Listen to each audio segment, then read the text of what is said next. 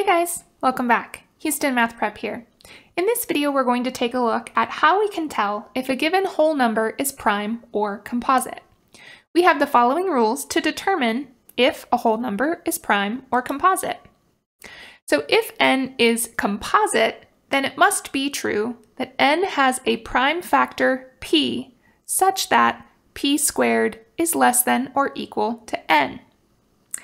If that is not true, then we can say that that whole number is prime.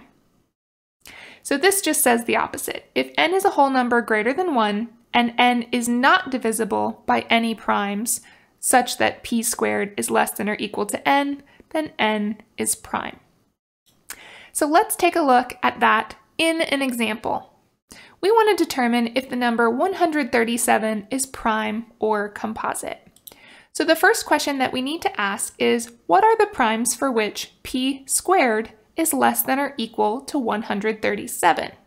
It's going to be important for these methods that you know the first several prime numbers. So our smallest prime number is 2, and 2 squared is 4. 4 is certainly less than 137, so it will be a candidate. Our next prime number is 3. 3 squared is 9, which is less than 137. Our next prime number is 5. 5 squared is 25. Our next prime number is 7. 7 squared is 49. The next prime number after 7 is 11. 121 is still less than 137. The next prime after 11 is 13. But 13 squared is 169. So the candidates that we need to see if they divide evenly into 137 are 2, 3, 5, 7, and 11. So we want to check separately if each one divides 137. Here we can either do long division and check for a remainder of 0, or we can try to employ our divisibility rules. When we check to see if 137 is divisible by 2, we can see that it is not, because 137 does not end in a multiple of 2.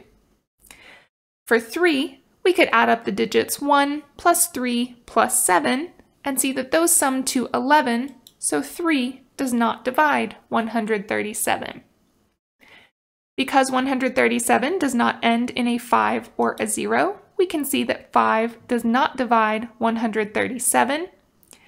We can also continue this pattern and check 7 does not divide 137, and neither does 11. So, because none of the primes for which p squared is less than 137 divide evenly into 137, we can say that we know 137 is prime. All right, so let's try that one more time. Now we want to check out the number 217.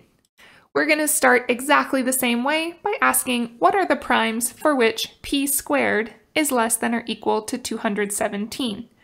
We're going to be making the same list as last time and stop when we get to our first p squared greater than 217.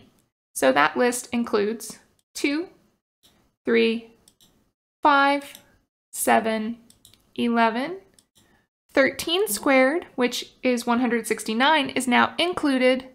The next prime after 13 is 17, but 17 squared is 289. So 17 will not be included in our list. So now we need to check if each one divides our 217. 2 does not divide 217 because it is not even. 3 does not divide 217 because 2 plus 1 plus 7 is 10. 5 does not divide 217 because it does not end in a 5 or a 0. But we can check and verify that 7 divides 217. Because that means that 217 has a divisor other than 1 and 217, we know that 217 is composite.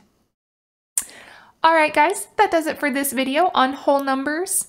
how to tell if they are prime or composite. Until next time, we'll catch you in a future video.